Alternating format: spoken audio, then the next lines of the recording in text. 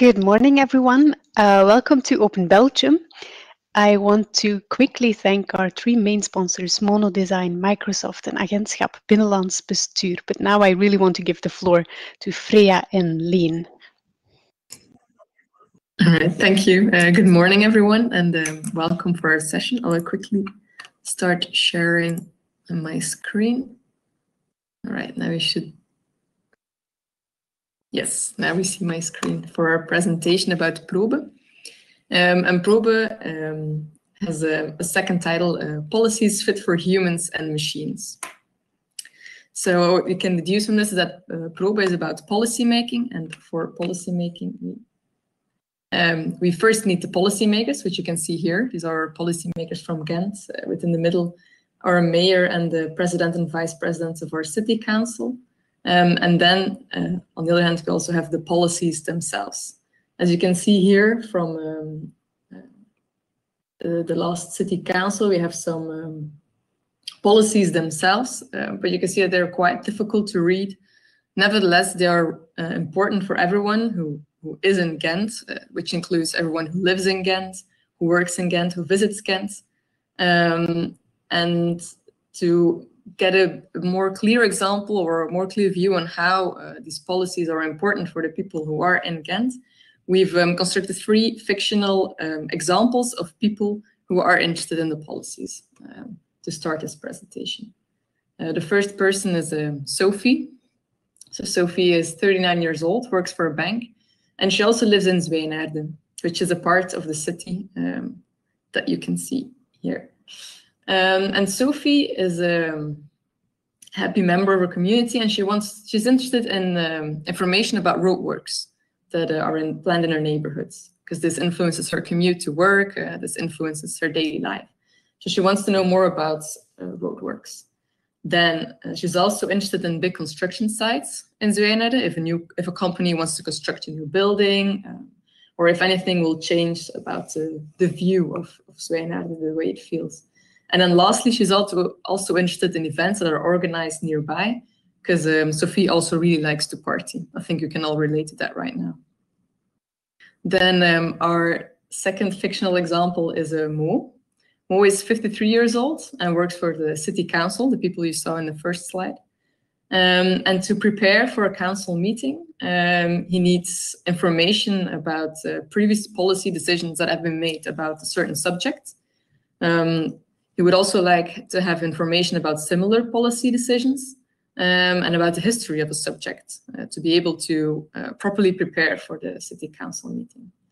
And then lastly, we have Alex, 25 years old, volunteer for an organization that's concerned about the environment. And Alex is very interested in funding opportunities to be able to start projects that are good for the environment, rules and regulations from the city of Ghent, and policy notes and viewpoints from the policymakers. This is where the aldermen, the schepenen, state what they want to do in the next coming years, where they want to go, what they want to achieve, which is very interesting for organizations.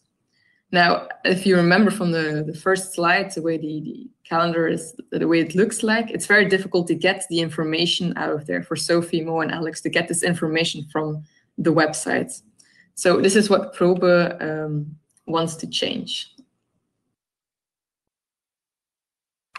To tackle these challenges, we've started our project Probe. So Probe stands for proactieve openbaarheid van bestuur. So proactively opening up the information in local decisions. This is a City of Things project, so it's funded by VLAIO, and City of Things program typically funds smart city applications. So that's what we're trying to build here. Yeah, Freya. Next slide. Yeah. The main goal of Probe is to make the information of local decisions easier to find, easier to search, and also easier to access. And with that goal in mind, we will be creating a new application, and this application is both for internal staff as for external users. So as an internal tool, there was the use case of Mo. He wanted to prepare for his council meeting. So that's a feature that Probe should support. But at the same time, we are also reaching out to the citizens of Ghent, getting them more involved into policy making and making them more familiar with what has been decided by our local council. So Probe is really a project about being more transparent as a local government. The way we want to achieve this is by extracting as much structured information as possible from the decisions. And the structured component plays a very important role in our project, because the more structured our information is, the easier it is for machines to understand it, and the easier it becomes also to reuse in different kinds of applications. At the same time, we know that lots of interesting information is actually residing into unstructured components.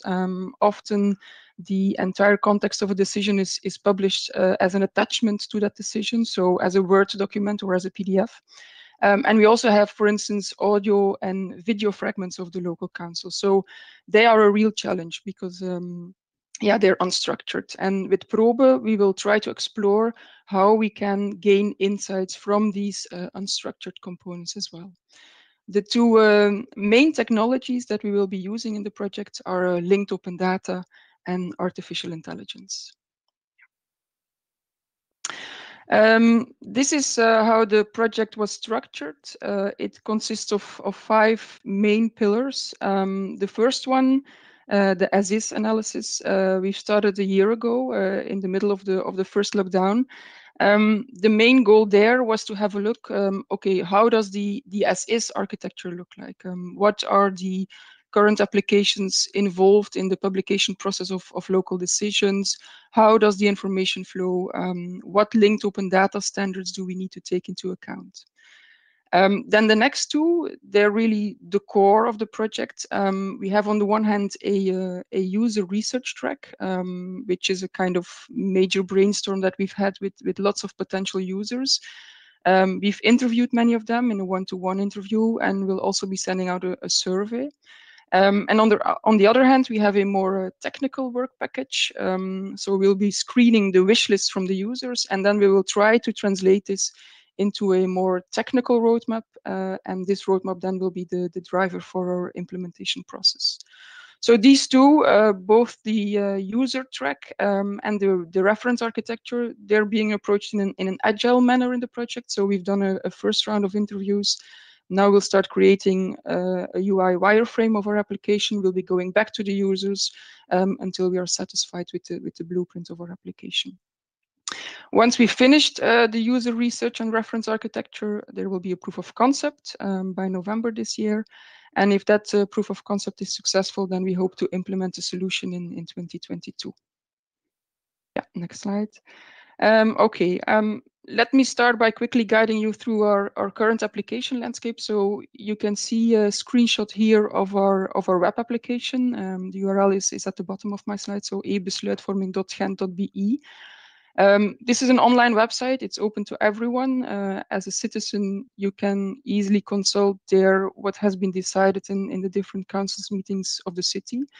It also has a calendar view, as you can see, so you can see which meeting is taking place when. When you select a particular meeting, then you can see the entire agenda. And there's also a streaming functionality. So if you want to hear how our politicians are debating about certain topics in their Lucius Ghent dialect, then this is a must. Yeah, next.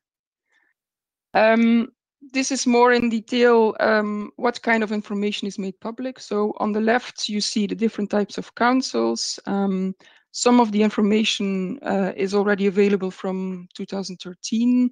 Other content has only been published quite recently.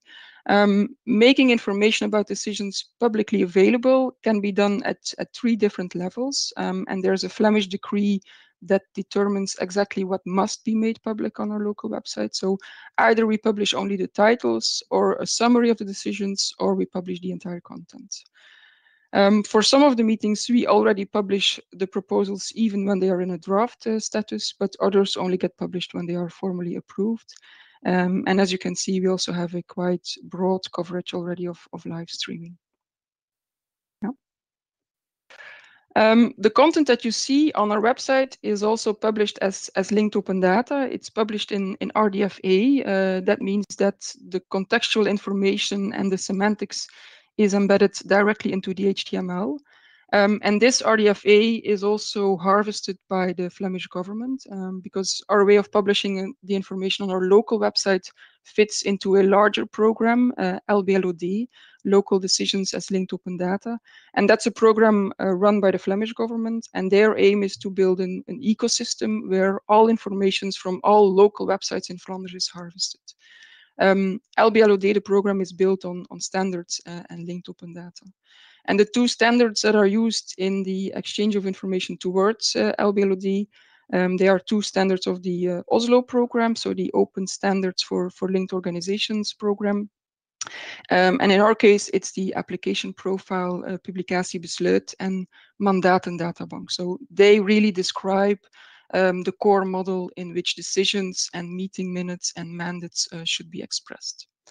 So finally, we're talking about linked data. So that means that we not only express our semantics in a formal way, but we also try to link it up to other databases. In the case of e-besluitvorming, where possible, we reuse the URI of the central database for mandates and also the URI of the Flemish codex. Yeah. Okay. Publishing linked open data in the source application where the information resides. So as we do here for e-besluitvorming, this is totally in line with our overall linked data strategy that we have in Ghent. One of the guiding principles there is that we try to adopt an interoperability first strategy, both on the semantic level, meaning you try to express the meaning of data preferably by using standard vocabularies, but also on the technical level. So we use really interoperable formats. And both semantic and technical interoperability are two very important conditions if you want to integrate with different data systems. So the fact that we publish already linked open data in the source application and not transform the data to linked open data in a process afterwards, this adds up to the fact that we really want to encourage a kind of decentralized approach of managing data. So managing the semantics should be done by the data owner. And our motto is to collect data only once and to reuse it wherever you can. So by making the data interoperable, you of course want to stimulate reuse of your data. You make sure that your data can also easily be reused. And an example of this is of course a human-friendly interface as we have right now. Okay, so this was rather theoretical. I'll try to demonstrate this with an example. It's a pretty famous example for the people in the room who are from Ghent. Where are the sheep? And no, I'm not talking about the altarpiece of Van Eyck, but actually about real sheep, the kind that is doing some grazing on green meadows.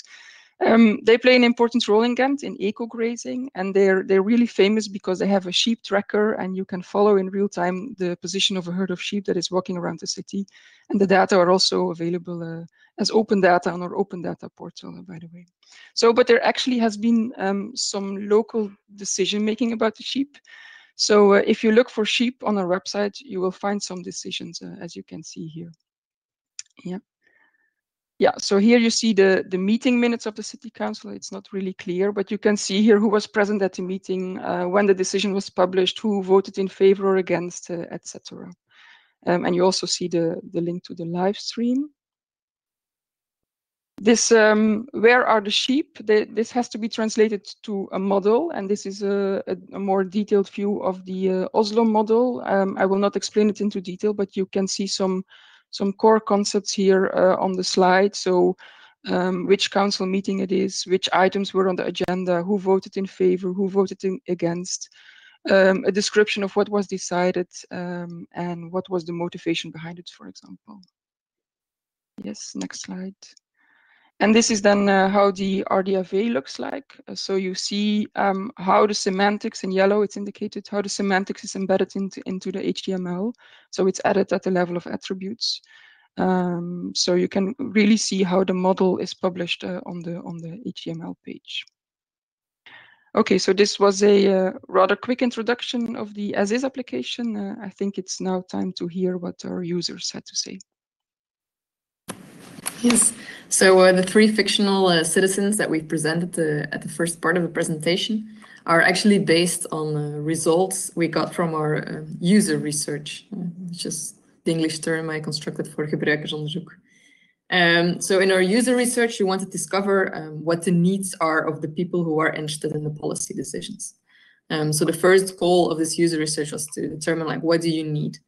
How can Probe make the interaction with the policy decisions easier? How can we make it more straightforward? But on the other hand, also, is there an added value that we can create through Probe? Then a second and a third goal of this user research was first to gain support. If you have the stakeholders, if they're interested in the project and you have their support, it's easier to get the results you actually want. And to also construct a pool for user tests. So once that we've been able to develop certain things, we want to do this in an agile way. So we communicate back and forth with the actual users about the products that are developed in Probe. And this is an overview about the people we've actually interviewed. So on the one hand, there was the civil servants, so the people who actually work for the city's administration that we've interviewed, such as the presidents of the city council, the management support service, who are most close with the policies, participation communication departments, and then more thematic departments. And on the other hand, we also interviewed some external stakeholders, such as the press, who is also very close with the policy-making process, members of the advisory boards, some citizens, someone who has a cafe, etc. Now, what have we learned from this? We've seen that the knowledge about the decision-making process is actually quite good, especially for civil servants. They know how a decision-making works, where they can find stuff. However, with the external stakeholders, there's a lot of variability. There are people who are more acquainted than most civil servants with how the policymaking process works. And then there are people who don't even know that there's a public website, for instance. And then we've seen that most people use the regular tools, such as the e-besluitvorming, and also the regulations that are on the website of the city of Ghent, but some of them also have some custom software or other websites where they find information. Then the main results we found, like the main conclusions up to now, because we haven't quite concluded everything, is that a more intuitive search would be a great help. That's something we've heard from almost everyone we've interviewed. Then a link between related policy decisions. So you can, when you look for something, a certain policy decision, you can easily find something that's related, that's about the same subject. There's also a need for receiving notifications. If, for instance, Sophie, if a roadwork is going to take place in the street next to where she lives, she get a notification about this. There's also quite some interest in the spatial implications of policy decisions, where which location do they have an impact, and to be able to look for themes such as mobility, environment, etc. Then, so these are the things that we want to do, the results of our research. But now, what are the technical needs for this? Yeah, so I will try to translate this to some more technical components. Yeah, you can show them on the next slide, Freya. So these are the technical components that we see, but I mean, this is really work in progress. It's a first draft. We've only started this work package in the beginning of the month, so the next coming weeks and months will be devoted to exploring this more in detail. So yeah, maybe for the next Open Belgian session, we will have more definitive schemes. But yeah, so this is a first draft of technical components. So maybe the first one, more structured data. Yeah, next slide. So the first thing we'll need to look into is to define the scope of data that we will be using in our pilot. Probably we will be adding more structured data than the ones that we are obliged to make public on our website according to the Flemish decree. Content of meetings such as the Q&A and the committee meetings, They are also available on our website. We do not we are not obliged to make them publicly available, but we will need to evaluate how well they fit into the Oslo model. So that will be probably a first thing that we'll need to look into. Also, we will need to determine how far back we go in history. Will there be a cutoff in time? But what is sure is that all of the structured data will be harvested into our knowledge graph. And for this project, this will be a virtuoso triple store. Yeah, next slide. As I said before, so the real challenge of the project will be to include the unstructured content. We have, for instance, audio and video recording, as you saw, and within that recording component, there's also functionality that allows to translate the speech, even the dialect, to text. So this means that these recordings might be a very rich source to add to our architecture. And another type of unstructured information are Word documents or PDFs, of course. So you can see an example here. So here are my sheep again. This is a document on the sheep that are grazing in the grasslands of Bourgogne Ossemeersen. So if we are able to extract the term Bourgogne Ossemeersen, we might link it up to a location, but we could also link it up to a theme such as ecology or eco-grazing. And if all these concepts become interconnected, yeah, this will allow for a much richer way of querying. Yeah, next slide. So these kind of things, it requires that the information that is presented in a text form can also be processed. So we will need to define in the project patterns to really understand the semantics, the context of the text for further processing. And natural language processing is typical the area that might solve these kind of challenges. So extracting terms from unstructured content, trying to determine their meaning, and according to some predefined categories, classifying information such as time, names, location. That is what we will do in the named entity extraction component. But we'll also be extracting metadata, for instance, from the PDFs or the words or text from PDFs. So these are all done in the knowledge extraction part of the architecture. Yeah, next slide. Linking to other data sources via URIs might also be an important feature in our future architecture. So in our current solution, we already use whenever possible the URI of the central database for mandates and for the Flemish Codex. But depending on the use cases, for instance, if we have user stories on extracting location concepts, we could easily imagine that we will also try to link up to, for instance, CRAP, which is the base registry for addresses, or to the generic platform for public domain information, which contains information about road construction work. So these things are still to be defined, but it will be a very interesting feature as well.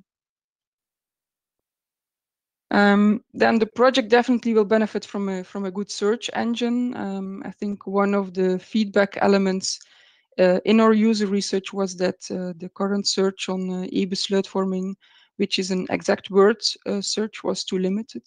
So we will be exploring as well whether we can optimize our searching algorithms, use, for instance, fuzzy search, synonym search, to help the user to find what he or she is looking for.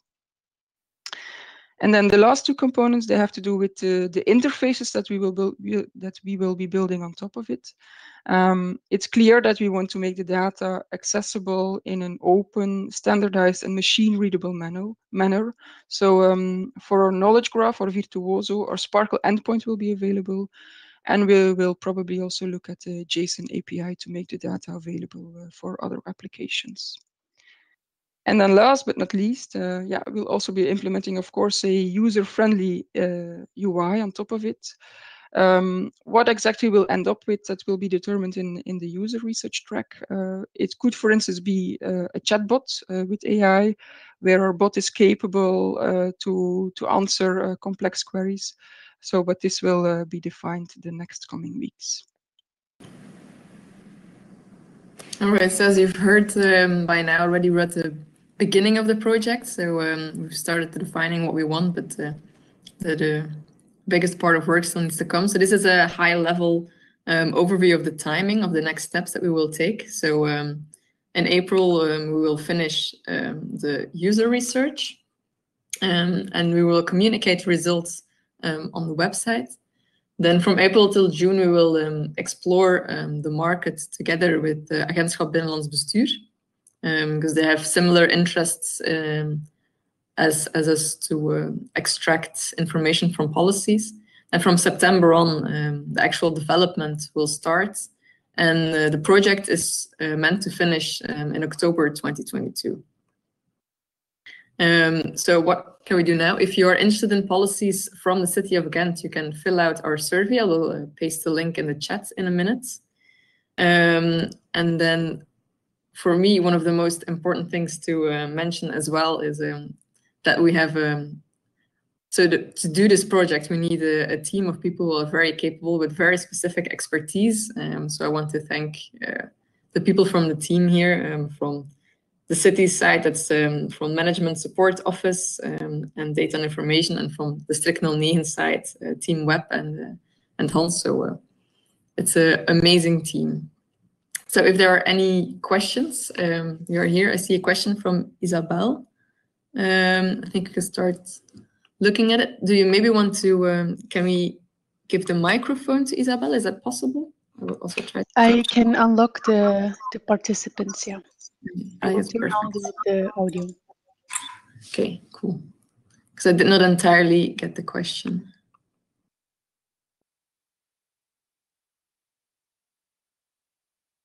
Is Isabel still there?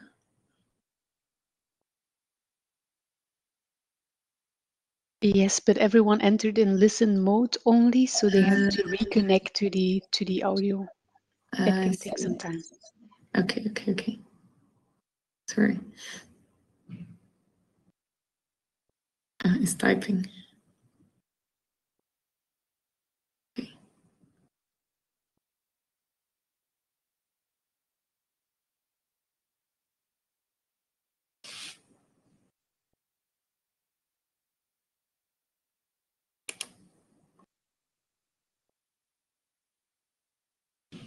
Thank you, Pascal.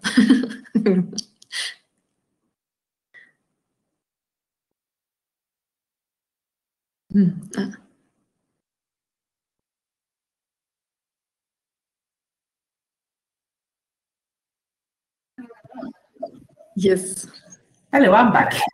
Sorry for this. Welcome back. Very interesting presentation. And I was wondering if you, maybe you did not, because I saw your roadmap at the end, but is there any intention to apply that to the COVID measures? As you know, there's also kind of policies. They've been changing quite a lot. And as a citizen, if you want to know which measure applies to you as a certain point in time, it's almost impossible. And so this kind of tool you've been describing here would be extremely useful if we could transform all those policies, which are in different size or measure, into something you can put into a virtual assistant or a bot, so that I can query a bot and say, no, I want to go to the restaurant today in that place. Can I go or not? I think it would be a very good application. I think concerning restaurants, I don't think restaurants are in the policies. But I think it would, I think it's a goal to make it possible that, for instance, with the face masks, that it's easier to know where you have to wear one or what is the policy right now. So I think No, if you're interested, we develop a use case around that in an international organization called My Data, with My Data for Pandemics, where we look at how we actually want to use a virtual assistant with human machine readable rules to actually support travel, go to school, go to work, whatever you may dream in the context of pandemics. And I think your tool behind would be extremely useful.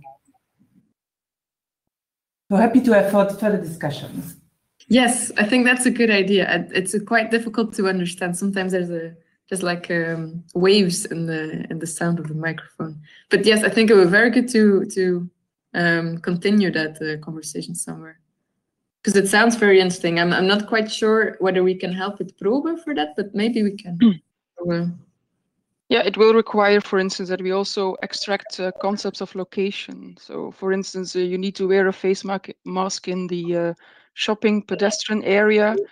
then we need to be able to locate really what that is. So yeah, it's a very interesting use case, I think, for our future tool. Right. Well, I'll send an email right away. Thank you. Any other questions or remarks? Or I will also paste the link for the survey here.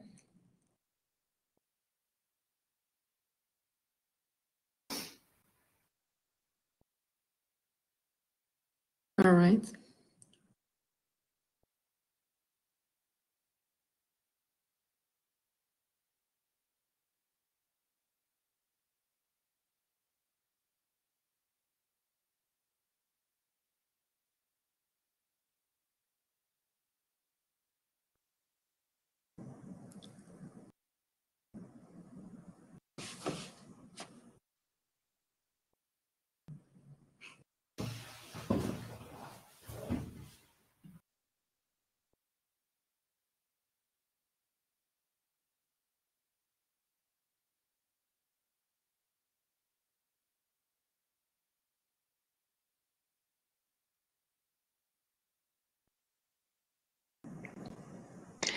Yeah, intuitive search. Yeah, it's a broad term, of course. We're all thinking of a Google-like search. But things we want to explore is like, of course, synonym search, fuzzy search, so that takes into account proximity of terms and things like that. So these are searching algorithms that we will be exploring in the project.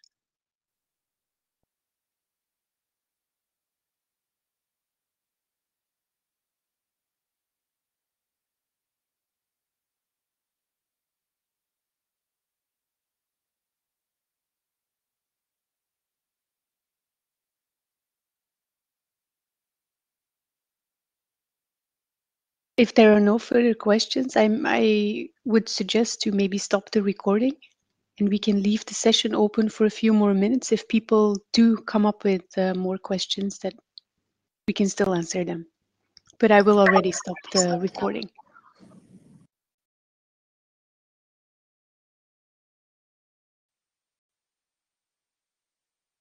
Good.